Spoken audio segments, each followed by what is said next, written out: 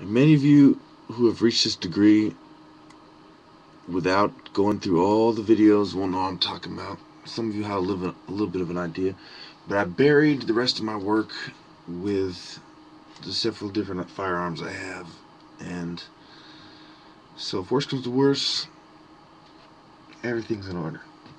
Now, let's talk about psych.org, which is the American Psychiatric Association's website. And you see, this shows you the graph of percentage of African American adults, where they live.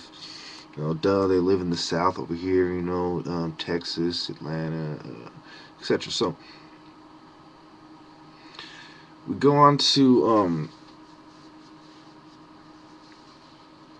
talk about the statistics they have. Basically, it says, let me see if I can make this bigger for you.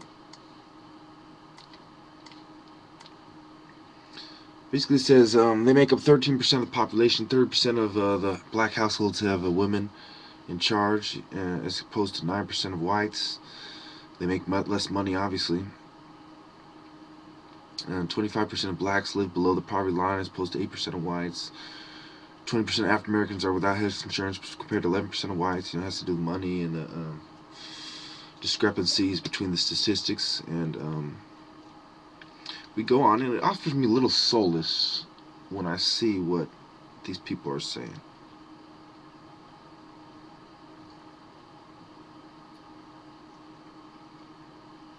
So if you look at the high school graduation rates, black people and American Indians have the lowest graduation rates. You look at depression, and it talks about treatment, access, and quality. Okay, and they compare the two in the graph, and you can see that white people have better statistics than blacks, whether you're talking about any treatment or adequate treatment. It talks about the rates of alcohol use and binge alcohol use, and how blacks use drugs and alcohol more. Okay, then it goes on to talk about, compared to whites with the same symptoms, African Americans are more frequently diagnosed with schizophrenia and less frequently diagnosed with mood disorder. Differences in how African Americans express symptoms of emotional stress may contribute to it. So it goes on. See, basically what they do is two things. They set the precedent and cover their ass. That's all they're doing. Set the precedent for bringing in more drugs into the African American community. They're saying, oh, we're not trying to stigmatize you, but they are stigmatizing you by saying you people need drugs and you're not taking them. That's what you're saying. Once you read through it and really derive what they're trying to say, you see that what they're getting at is black people have higher rate of mental disorder. They're being treated less, and a lot of black people are dying because of it, whether it's high blood pressure or whether it's homicide. That is what they're saying, and that is a fucking lie if I've ever heard one. If by this video you don't understand that, then you haven't even earned the first degree. Now, look what they cite.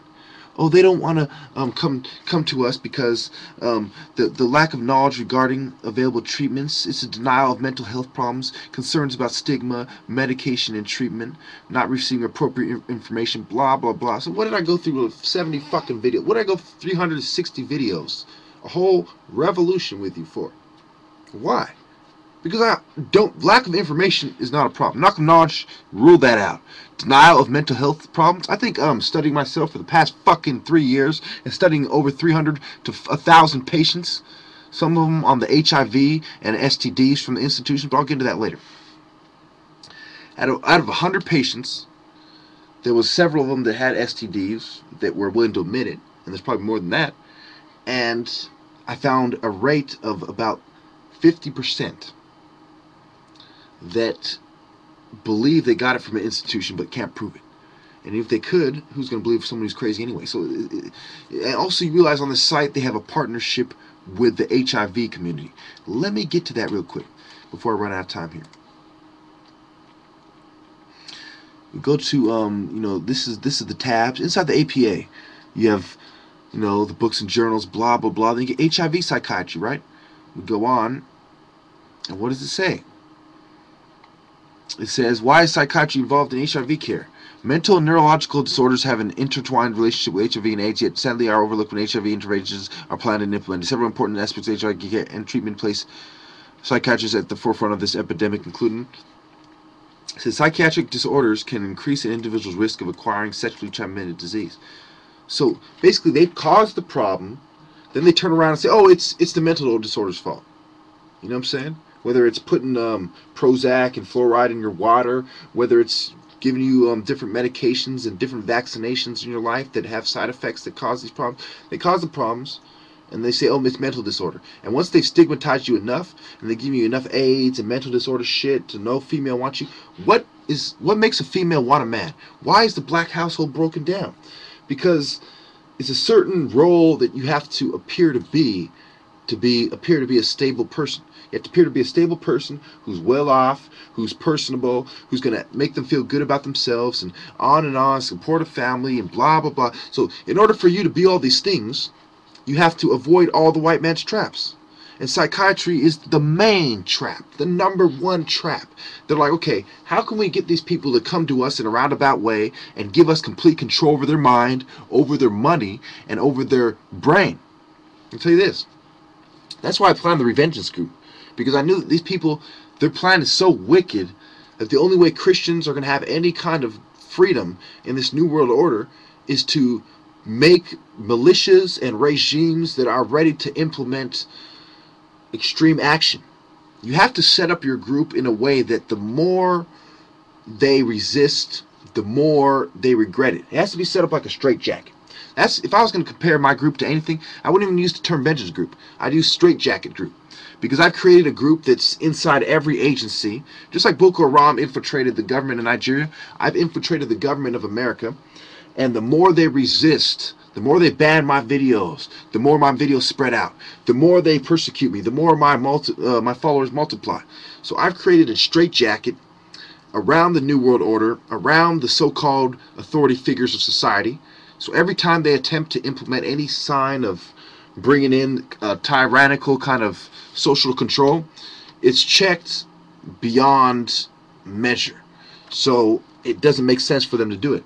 For example, would you move your tank in an area that the enemy has already measured for artillery, and that's the spot they usually hit? And would you set your tanks there? No. No matter how powerful your weapon is, once someone else has set up the board against them, so if you move your weapon, it's not in your best interest, then only a fool would make that move. Even the police have to consider, what are the consequences of our action? Will we get sued of harassment? Will we lose our job, etc., etc.? That's why they let the rich people slide, because they believe only the rich people have the resources.